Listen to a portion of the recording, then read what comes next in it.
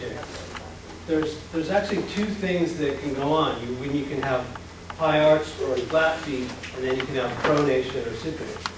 So you can still have flat feet and not be pronated, or you can have a high arch and you can still be pronated. Let's see. This is what pronation and supination is in the foot. Let me just make sure I didn't miss any of this stuff. Yeah, so that's pretty much the arch is what she had covered there. Okay. And then this is what pronation is. It's a combination of movements, which is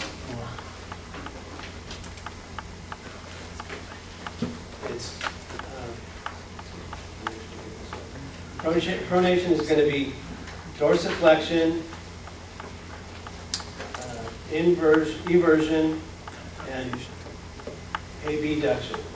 So it's like this. If you think of the navicular, what you're doing is you're driving the navicular down into the foot. So its pronation is like this. So where it's turning in this way. Okay, so it's eversion, so the foot's turning out like that.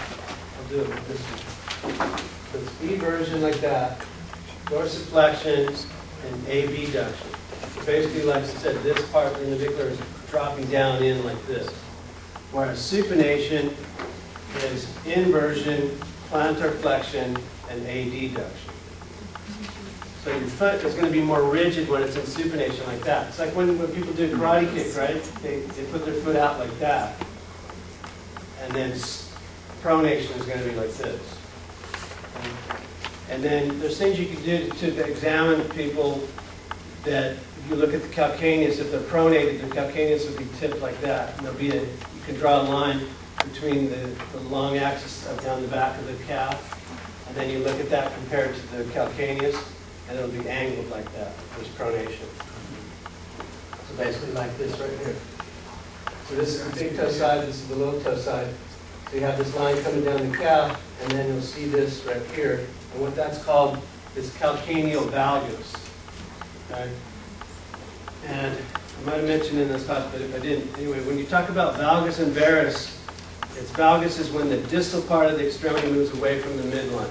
So in this case here, this is the distal part of the lower leg. If it moves away from the midline, that's valgus, which is pronation. And then if it moves towards the midline, that's varus, which is supination.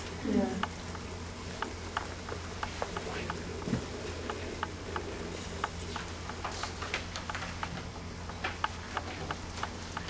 All right, so then when we talk about all these muscles in the lower leg, most of them, pretty much, they all cross the ankle.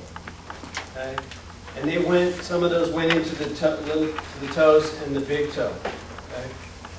When those muscles, just like when we talked about it in the hand, when we talked about it in the forearm, there you had muscles where the muscle belly was in here, and then the tendons went across and went to the fingers. And then when those muscles were in the hand, and it was just tendons, and what do we call those? It came from the outside, so they're extrinsic. And then muscles that had their whole muscle that was in the actual hand itself were intrinsic muscles.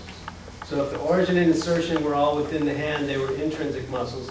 If the origin started in the forearm and went into the hand as a tendon, those were extrinsic muscles.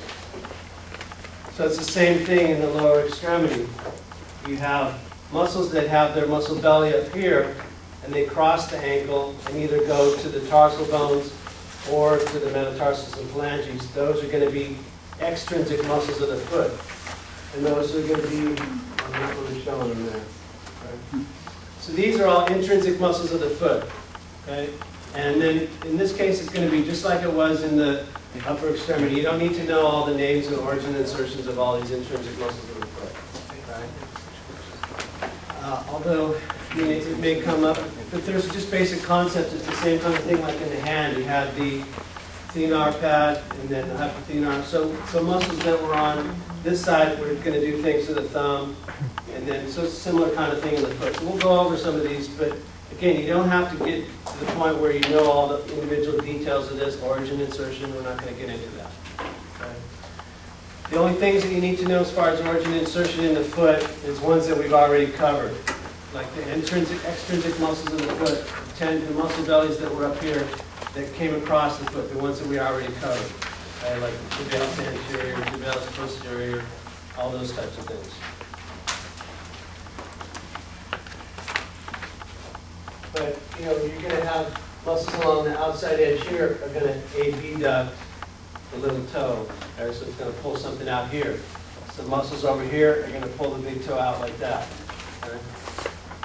But the big difference between the hand and the foot is you have, remember we talked about opposition.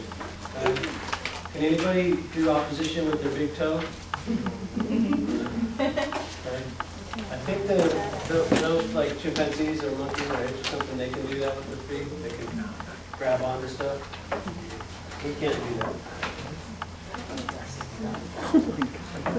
So it's one thing you can grab things with your toes if you do this, but you can't go like that. Your big toe doesn't come around and go underneath the other toes. Not unless you're reading with monk apes or something. We won't get into that. So here's some of the deeper layers. Okay, so these would be extrinsic muscles of the foot. Right? Because here's this flexor digitorum longus. That's the muscle that came up from here in the deep compartment of the calf. So that would be an extrinsic muscle, and then these are going to be intrinsic. So the intrinsic muscles of the foot, there's divided into a superficial layer, and then the second layer, and then it goes even deeper into the third layer. So there's muscles that are going to bring this toe over that way. Okay, so you have interosseous, same kind of things in the hand. But again, you don't need to know all the details of these. Just understand that there's intrinsic muscles in the foot and extrinsic. Extrinsic means what? Yeah, the belly of the muscle is up here, and then it's only tendon as it goes down into there. And then intrinsic, the origin, insertion, and the whole part of the muscle is going to be within the foot itself. And then there's 4 different layers in the intrinsic muscles of the foot. Most of them are pretty much on the bottom of the foot, right? Because you feel at the bottom of your foot, you feel a lot more muscle mass than you can on the top of the foot. Okay, so now we'll talk about ankle ligaments. What do you call it when you tear a ligament? Sprain. Sprain. You tear a muscle? Strain. Okay. So we're going to talk about muscles on the lateral part of the ankle and the medial part of the ankle. Okay. And then ligaments are always named by the 2 bones that they attach. Okay. So what do you think the ligaments on the lateral side of the foot, most of them are all going to have what in their name? Fibula. Okay. And then right below the fibula, what are the bones that are, what are the bones of the rear foot? Calcaneus and what? Talus. Okay? So those ligaments are pretty much going to either attach to the calcaneus or the talus. Okay? And basically you have 3 different ones going down like that. Okay? So the middle one goes to the calcaneus, so then what do you call this one that goes straight up and down here? You use calcaneal, let's see. Yeah, calcaneal fibula. Okay? So for some reason they named this one from calcaneus to fibula.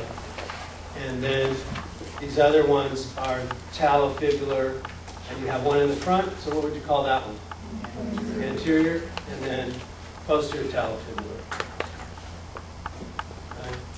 So anterior talofibular is going to be this one right here, and then you have posterior talofibular on the back side here, and calcaneal fibula right there.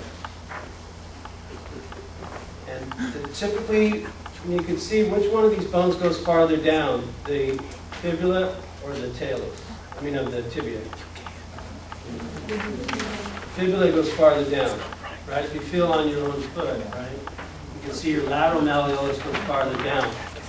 So which movement are you going to have more on the foot? Inversion or eversion? If you go eversion, the fibula is right there blocking it. If you go inversion, you got more movement. You can turn the foot in more than you can out. Okay? So which way do you think the ankles get sprained more? Inversion.